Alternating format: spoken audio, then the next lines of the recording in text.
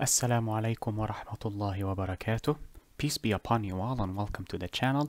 In this video tutorial we will be covering elongations or al-Mudoud, discussing the types of Mudoud, and also we will be covering the first type of the Mudoud or the strongest type, and then the other lectures will cover the remaining types. Mad is elongation as a singular, Mudoud is the plural. And before we start, Bismillah ar-Rahman ar-Rahim, Alhamdulillahi Rabbil Alameen, Wassalatu wassalamu ala ashrafil anbiya'i wal mursaleen, wa ala alihi wa sahbihi wa man tabi'ahum bi ihsanin ila yawmiddin, warda Allahumma anna ma'ahum ajma'een, Allahumma ameen. We spoke of the elongations in the Arabic tutorial. If you have watched it, I highly doubt anyone would watch those videos. Mainly because there are better videos, of course, on YouTube. However, elongations in Qur'anic recitation or in Tajwede have a different criteria compared to Mudoud in Arabic reading. So the elongations here are connected to what is referred to as a haraka or movement. Haraka does not literally mean movement in this scenario. It means the number of seconds or the amount of time for the elongation to last. That is what is referred to as a haraka. Normally you have the choice of 2 harakas or harakatan, 4 or arba harakat, and lastly 6 or sittatu harakat. There are other recitation dialects that extend it to 8 and 10, but we are abiding by the rules of Hafsa and Asim for this recitation. So we will be covering which Mudoud have only 2, which Mudoud have 4, and which Mudoud have 6. The length of a haraka is the amount of time required to either bend your extended finger or extend your bent finger.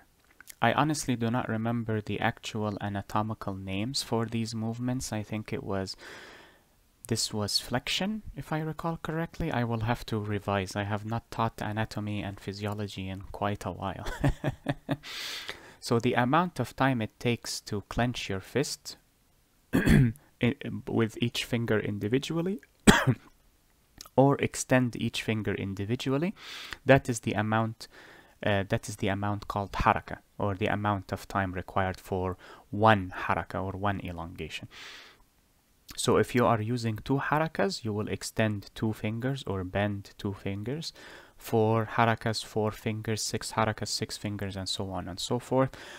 I still use my fingers to count 4 and 6 till this very day, because when I recite the Qur'an and elongate without counting, I tend to either elongate for less than what is required or longer than what is required. And unless you wish to test your lung capacity with elongations, I would recommend using your fingers to count. With 2 harakas, you do not really need to count. You will see in the last lecture of this tutorial, for Mudoud tutorial, for the elongation tutorial, we are discussing natural mad, which is not really considered an elongation because it is only 2 harakas. Proper elongations are these 2 and above. So with that, we can take our mnemonic to help us remember the types of Mudoud that we have before we actually take the first one. This is the mnemonic. It is a sentence that tells you which Mudoud or which elongations are the strongest, and then it lists them ordinally. Aqwa, which is the superlative for qawi, meaning strongest. Aqwa al-Mudoud, the strongest of the elongations are, or is, sorry, since this is superlative. Lazim, this is the first one. لازم فما and then sorry, I need to remove this. فما اتصل.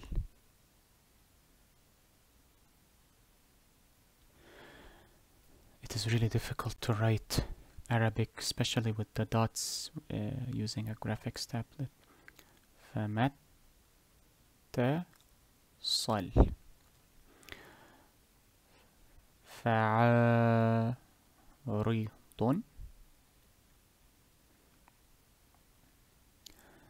I am writing the diacritics to help people who wish to practice their Arabic further practice it easier through this lecture. فذن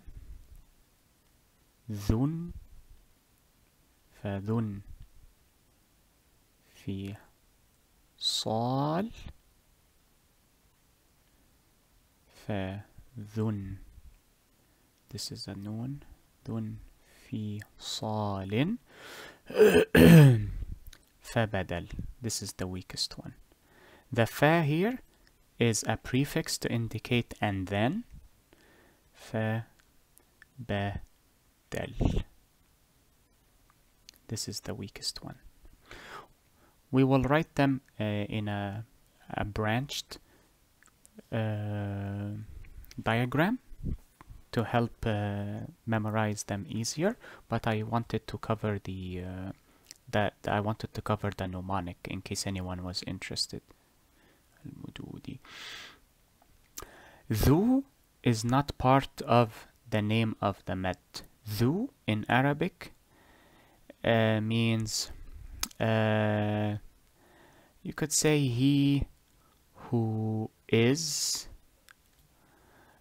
or he who is from, or pertaining to. It could also mean pertaining to. It is somewhat difficult to define without an example, so I will give an example now.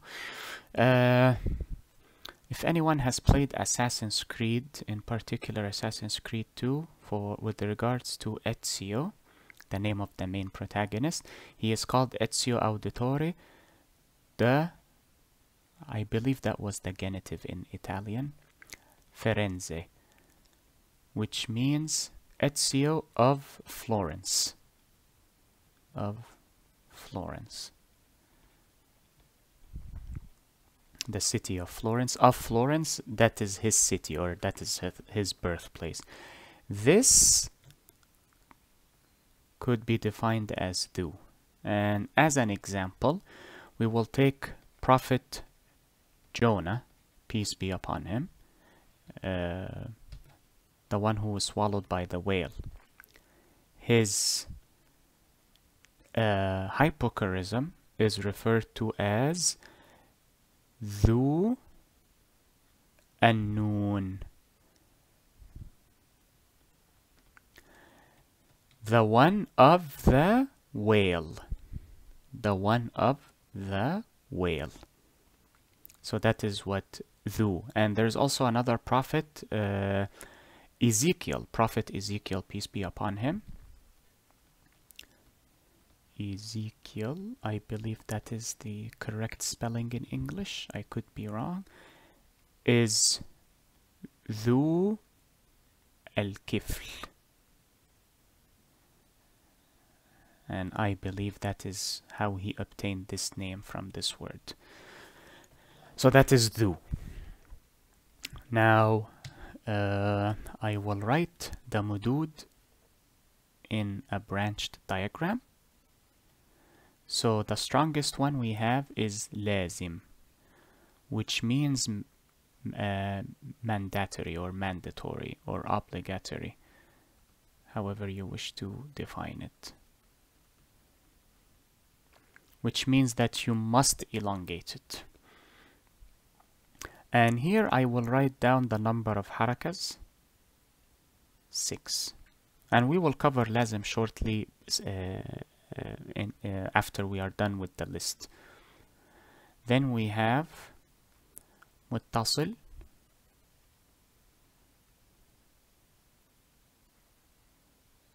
and that means connected.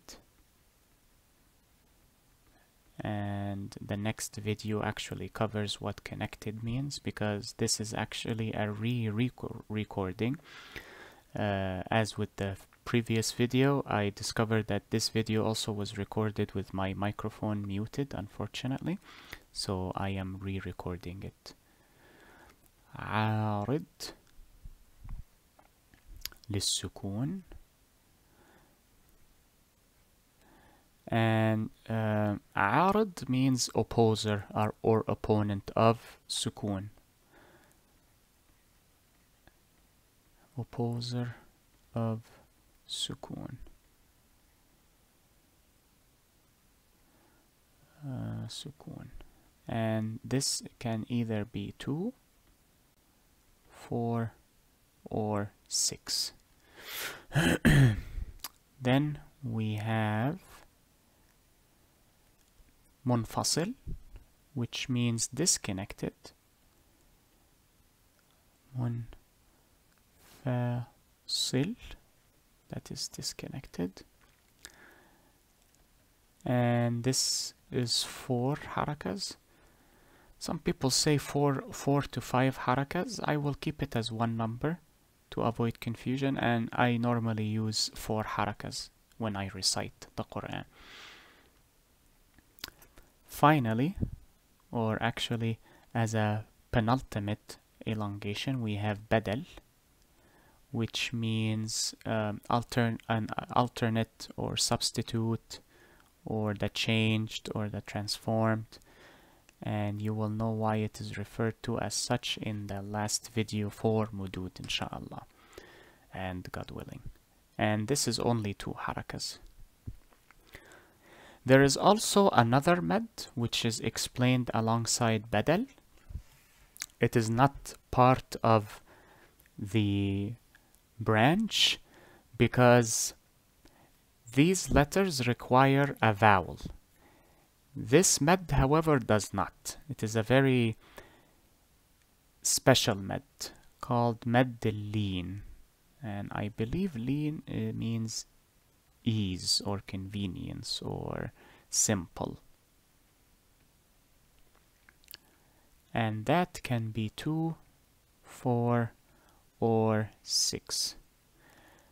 We will cover this extremely briefly once we start with Lazim. However, the lecture for Lin will be with Badal, inshallah, bi'ithnillah, and God willing. Okay, so let us move on to Lazim, and then we will take examples for Lazim before we end the lecture. So, for Mad al-Lazim, this Mad comes in one word, and I specify this because there is a Mad that requires 2 words instead of 1 word, and as we said, it is 6 harakat. What are the criteria for this Mad? You must have a vowel, so let us take alif for example. And there are annotations in the Qur'an which I will describe in a separate video. What does each annotation mean? But there is an annotation in the Qur'an above vowel letters shaped as such, and if you have watched the Arabic tutorial, we discussed this as Hamzat Mad, elongation Hamza. So you will always, well, I should not say always, most of the time you will find this annotation above vowel letters. However, since some Mudoud do not use this annotation, I would strongly suggest remembering the rule of vowel identification.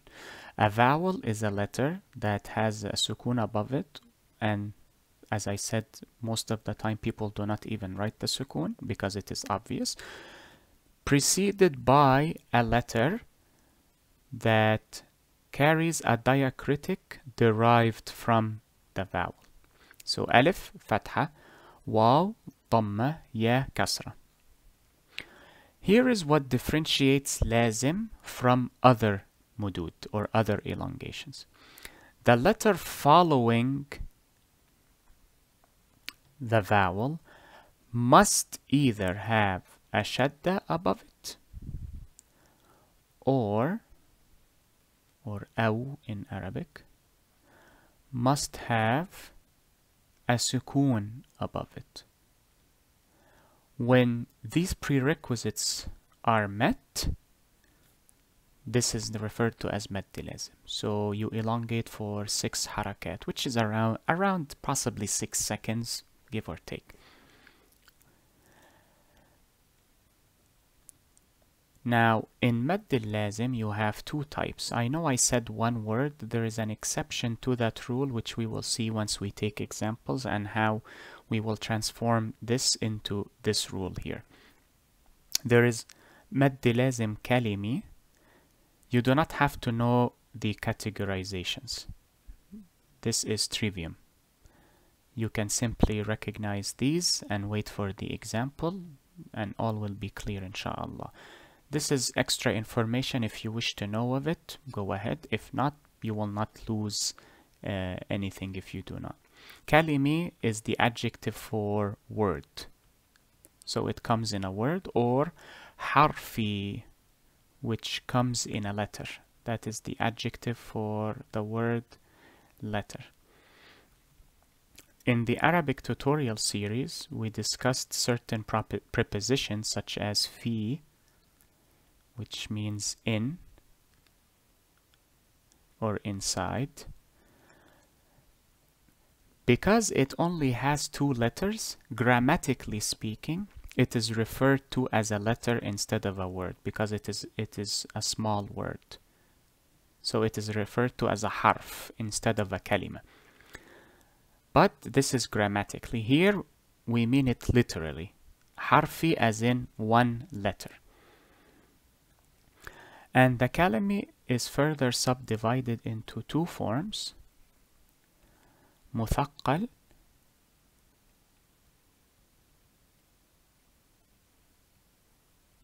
which means heavy. Heavy on the tongue, not heavy in weight. And mukhaffaf, which means light on the tongue or smoother on the tongue, to enunciate. Light.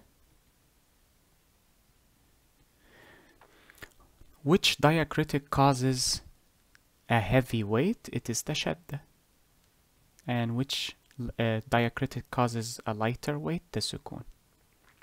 So this here is madd lazim kalimi because it is in a word, muthaqqal because it has a shadda. This is mukhaffaf because it has a sukoon. If you do not know these names, it will not affect the mad. You will elongate its 6 harakat, whether this scenario manifests or this scenario manifests. It is exactly the same. Harfi is normally mukhaffaf. I do not seem to recall there is a scenario or a condition where it is a muthaqqal. Now let us take examples. We are done with the theoretical portion.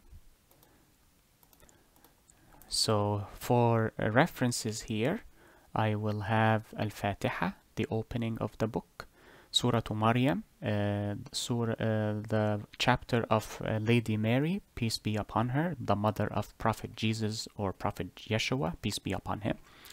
Then we have Surah Al-Baqarah, the cow, Surah Yunus, which is the chapter of Prophet Jonah, peace be upon him, and Surah Yusuf, the chapter for Prophet Joseph, peace be upon him.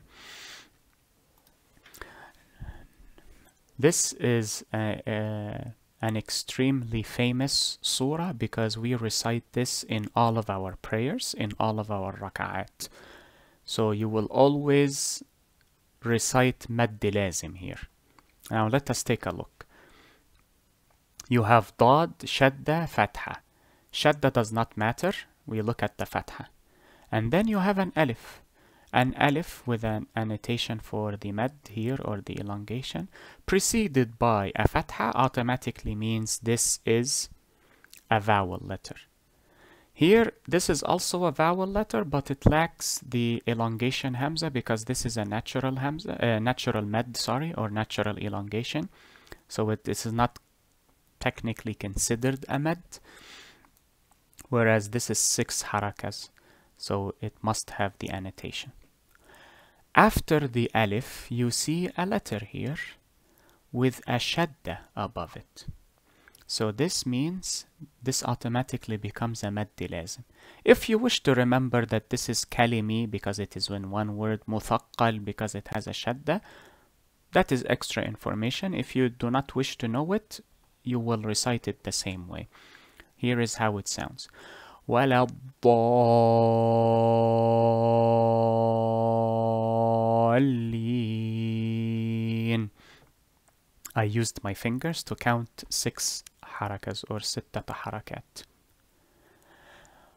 99.9% of let me switch here for a quick moment, of the kalimi,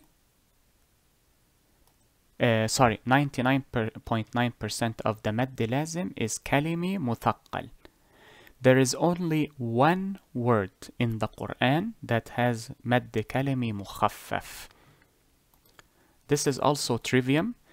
If you have a competition pertaining to Qur'an and you wish to add that question in your trivia night, you can go ahead and do so. Here is the exception. Maddi lazim kalimi mukhaffaf.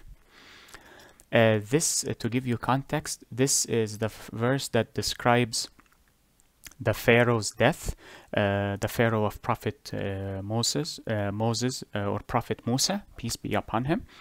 When the Pharaoh was drowning, he said that he believes in God, though as you can see, if you read the verse, he was not very truthful and sincere about it. He just wanted to do so to escape death. So God tells him, now you believe at the moment of your death. Now let us take a look at this word and analyze it. You have a fatha, followed by an alif mad, followed by a lam with a sukoon. This annotation indicates sukoon. Most books use this shape. In the Quran you will see this a lot, which indicates sukoon. But do not worry, I will cover these differences in annotation in a separate lecture, inshallah. So this will be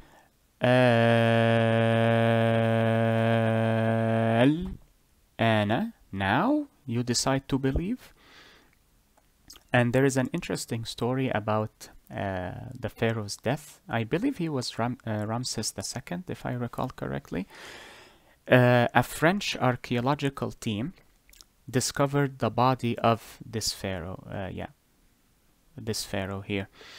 And one member, I honestly do not remember the name of the scientist, unfortunately, but it is a very famous story. If you search for it online, you should find it. He discovered, he stated and concluded that this particular Pharaoh died from drowning, which is what happened to the Pharaoh of Prophet Moses. He died in the Red Sea, in a portion near the Sinai Peninsula. His team told him, do not state this publicly, do not publish this conclusion. He asked them why. They replied that should he publish this conclusion, it will prove that the Quran is correct and that the Muslims are correct. Then he inquired about the belief of Islam or Muslims and the Quran, what is stated in the Quran. His French team told him that in the Quran it states that the Pharaoh died from drowning, but his body was washed ashore, as opposed to what is mentioned in the Bible, where it is stated that his body was lost at sea. Once he discovered this information, alhamdulillah, he became a Muslim. He accepted Islam immediately, as opposed to his team, which I honestly do not understand how he could know the truth and then reject it. Though it is not surprising. It is rather common. If you read history, you will see it. If you see it in present day, you will see it as well. So yeah, this is the backstory behind this verse. Now, this is the kalimi, the in one word. Let us take a look at the harfi. So we have Surah Al-Baqarah, the second surah or the second chapter in the Quran. I would highly recommend this surah if you wish to learn about the story of the cow. It is a hilarious story, but also a very sad story filled with morals and principles. And also it teaches you about loyalty and disloyalty, particularly from people. If you immerse yourself within the online realm, I would highly recommend reading this verse because it teaches you about the intentions of people online. You might ask yourself, how could the Quran speak about people online when internet was not even present at the time of Prophet Muhammad sallallahu alaihi wasallam? Read the surah and you will see what I mean. It speaks about disloyalties, which you will find online. It speaks about whims and lust, which you will also find abundant online as well. So if you associate yourself with the online realm, I would highly recommend protecting yourself with this surah. I will also be creating a video as part of my series, awareness series known as the Straight Path or As-Sirat Al-Mustaqim, to give my experiences online and how people function online. Even if people will disagree with me, and I am certain they will discover the truth later on, and then they will agree with me, which is always the case with the people I tend to warn or forewarn. Now let us take a look at this verse here. It is only 3 letters. This is not a word. These are 3 letters connected together. Alif, Lam, Mim. Now how would I pronounce this? You would pronounce each letter individually. Alif, Lam, Mim. As you can see, the annotation is on 2 letters, but not on the first letter, Alif. You do not have to know this rule that I'm about to mention. You can simply depend on the annotation, which will always be there for the Madd al-Lazim al-Harfi. Once you see the annotation, extend it 6 harakat, and that is it. There is a rule, however, why there are certain letters that are elongated and why certain letters are not elongated. Let us take Alif Lam Mim, the first verse of Surah Al-Baqarah, or the cow, the chapter of the cow. How would I identify? Let us say I do not wish to depend on the annotations. How would I know if a letter should be elongated or not? You transform the letter into a word. So how do I spell alif as a word? I spell it as such. Alif. What about lam? I spell it as such. Lam. What about mim? I spell it as a word like so. Mim. This word here, which pertains to the letter alif, does not have a vowel to begin with. So this will not have Madd Lazim or the Lazim elongation. What about lam? Here I have a vowel followed by a letter with a sukun. So this becomes Madd Lazim. So I will elongate this letter as if I am elongating it in this word. It is only written in a letter. Lastly, we have a vowel here followed by a letter with a sukun. So this is Madd Lazim. The only difference is it is in a letter, but as I said, you will have to transform the letter into a word. You do not have to memorize this rule. You can simply depend on the annotation. However, if you are reading in a mushaf that does not have the annotations, it is highly advisable for you to learn this rule.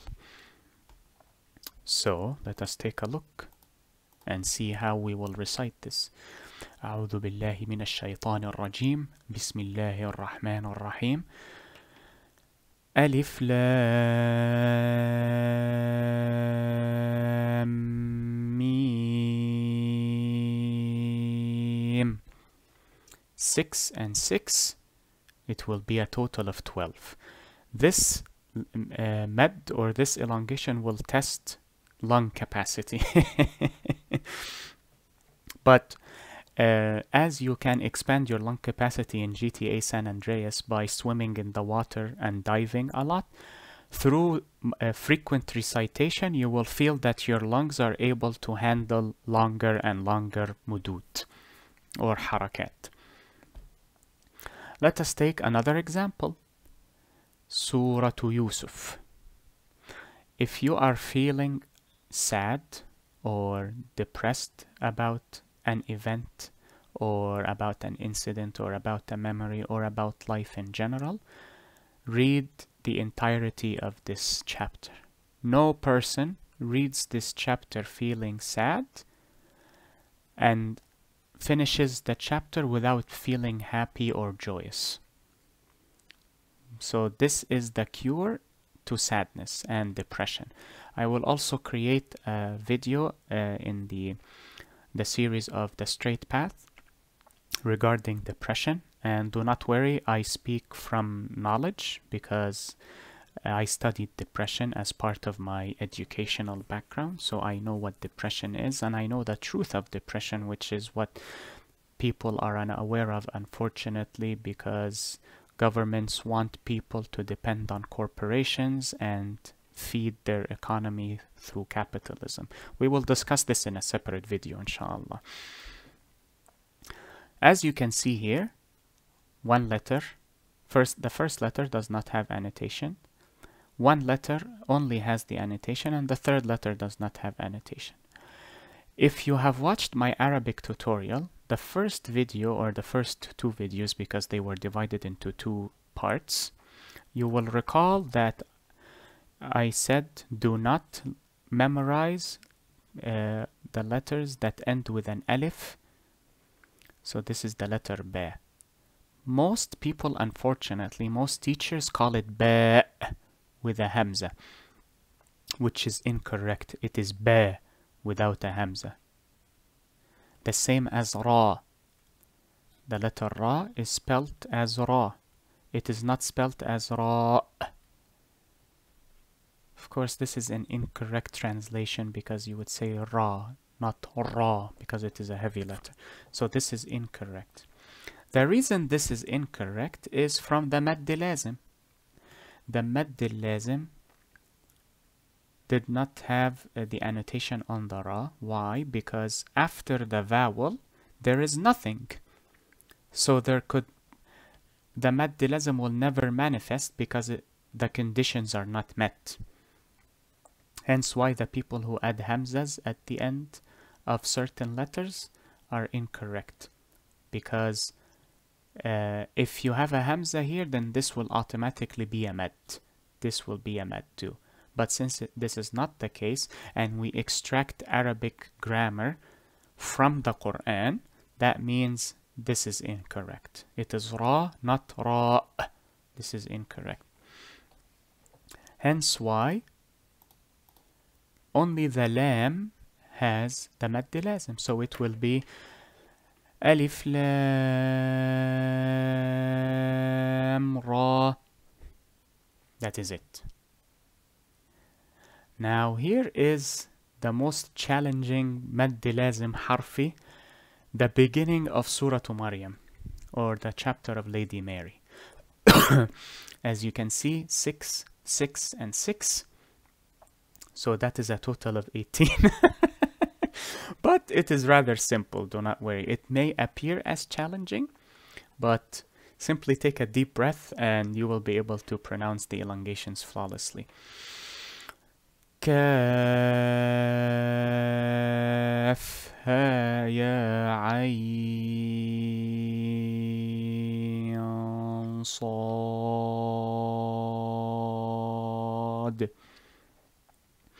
You may have noticed that this letter does not have a vowel.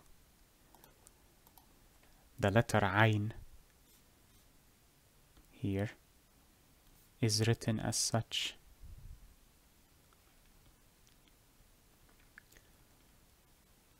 This is not a vowel. This is not a harf mad. Why? Because it does not have a kasra, it has a fatha. This condition is known as lean. So this becomes harf lean, not harf mad.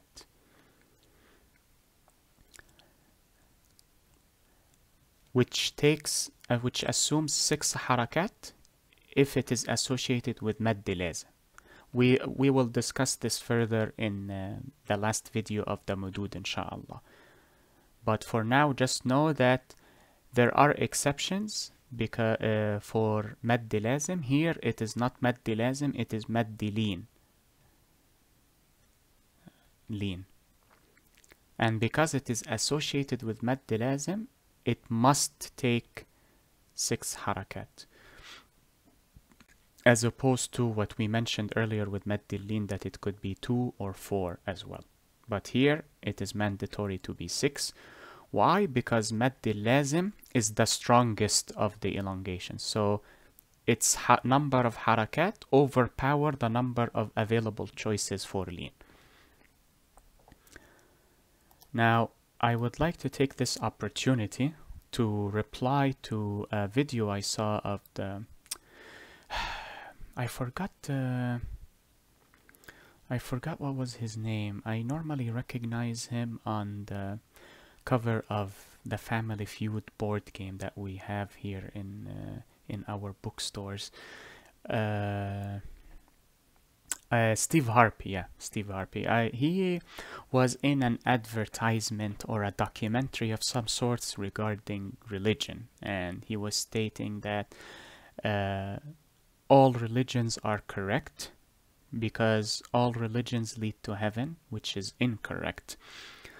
It is unfair that I adhere to a particular belief and someone else adheres to a particular belief and both of us enter heaven. Then what is the point of differences or that distinction? If we all reach heaven, then these religions are the same, and they are, or they were, because each prophet came with Islam. After his death, the religion was changed and adulterated to give rise to various other religions such as Christianity and Judaism. They are originally called Islam. Prophet Adam came with the message of Islam. Prophet Enoch, Prophet Noah, Prophet Seth, Prophet Mihlail, Prophet Abraham, Prophet Joshua, Prophet Isaac, Prophet Jacob, Prophet Joseph, Prophet Jonah, Prophet Lot, Prophet Moses, Prophet Solomon, Prophet Ezekiel, Prophet David, Prophet Samuel, Prophet Joshua, Prophet Jesus or Prophet Yeshua, Prophet Muhammad, peace be upon them all. They all came with one message, that God is one. That is it. So he went to visit, I think it was Abu Dhabi or Dubai in Emirates, and he saw a mosque across from a church named Mary, the Mother of Jesus. And he looked into the camera and said, "Can you believe a mosque that has the name Jesus on it?" And I found that odd, because if you are speaking about religion, you must be educated in at least the religion you are speaking of. So how can you speak about Islam without knowing that Prophet Jesus or Prophet Yeshua is one of our prophets that we must believe in? You cannot be a Muslim if you disbelieve in one prophet out of all of them. If you disbelieve in one, you are not a Muslim. We have, I will come back to this in a bit. We have Iman or faith. And Iman is built on 6 pillars.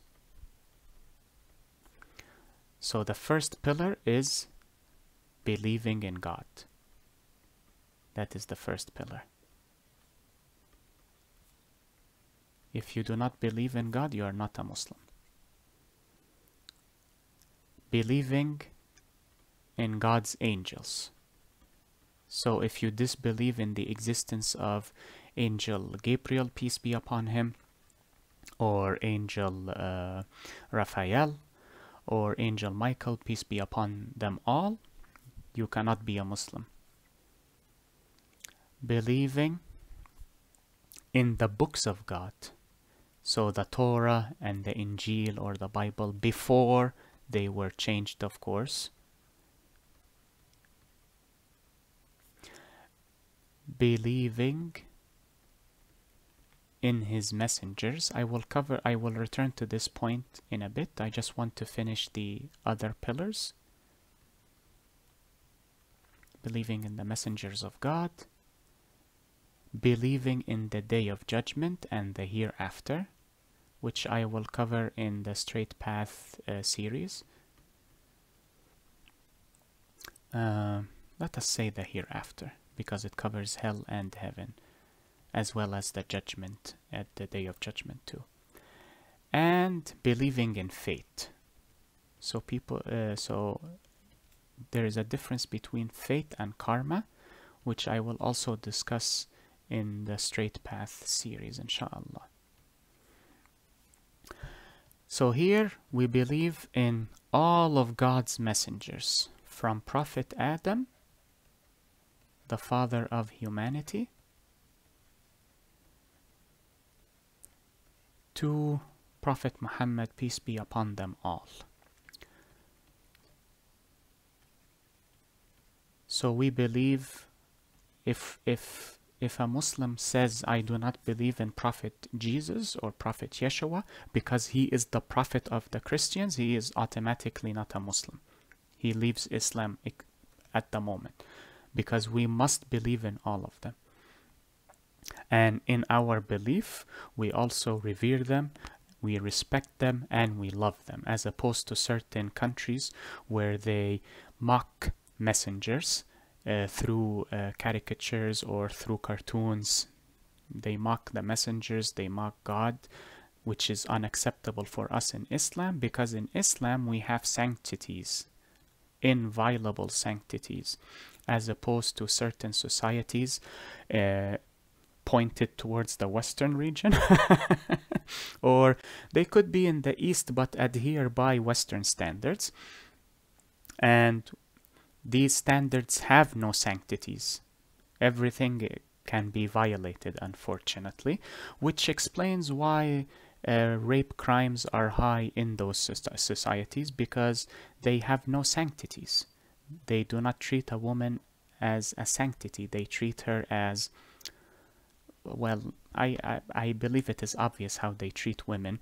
I mean, it is suffice to say that, or I should say, it is adequate to simply see what Holland does for women with regards to prostitution and how they advertise and parade them, and you can see how sanctimonious women are in those societies.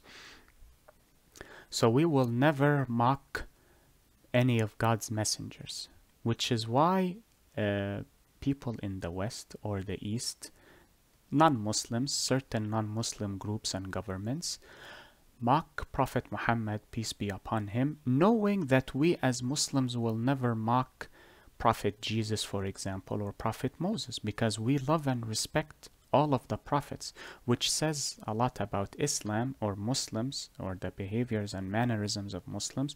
And I do not want to say manners, because whoever lacks an aspect cannot provide it. So if a person lacks respect and lacks manners, they will never provide respect or manners. So I am surprised that he is advertising that in Islam it is rather odd to revere Prophet Jesus, when we would be honored to have a mosque that bears his name.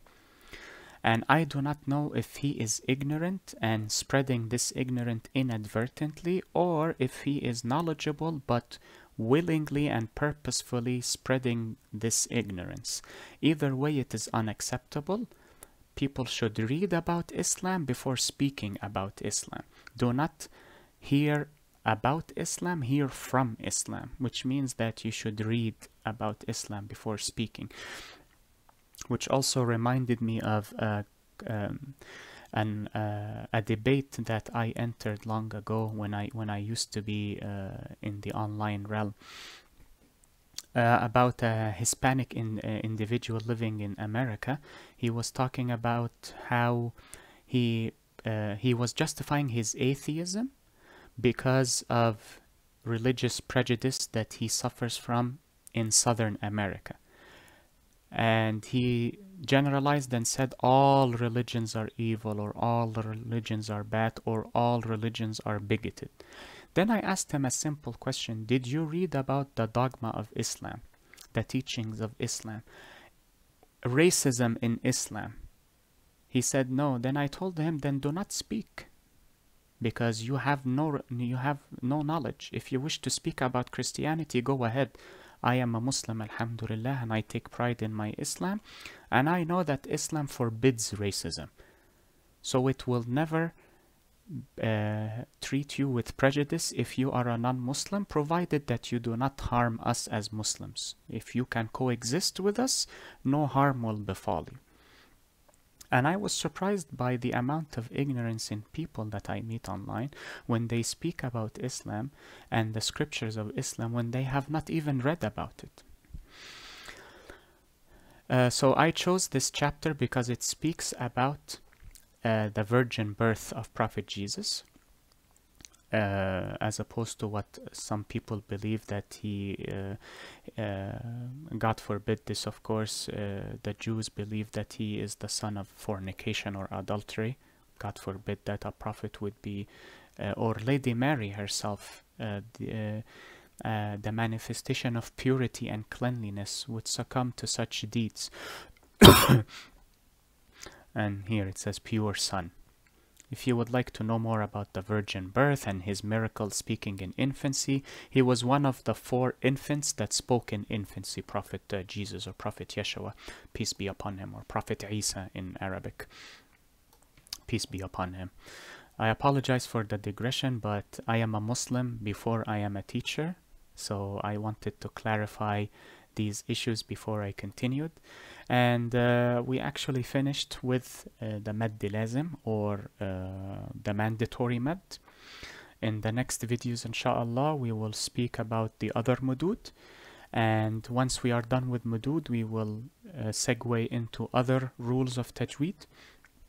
I believe I may upload the Mudoud videos first, and then once I am done with the other videos, I will upload those as well separately, or I will see if I tend to normally prefer uploading all the videos together, but I may function differently this time. We will see what happens. I hope this video was beneficial and helpful to you all. I will see you in the next video, inshallah. Enjoy the rest of your day, be safe, and take care.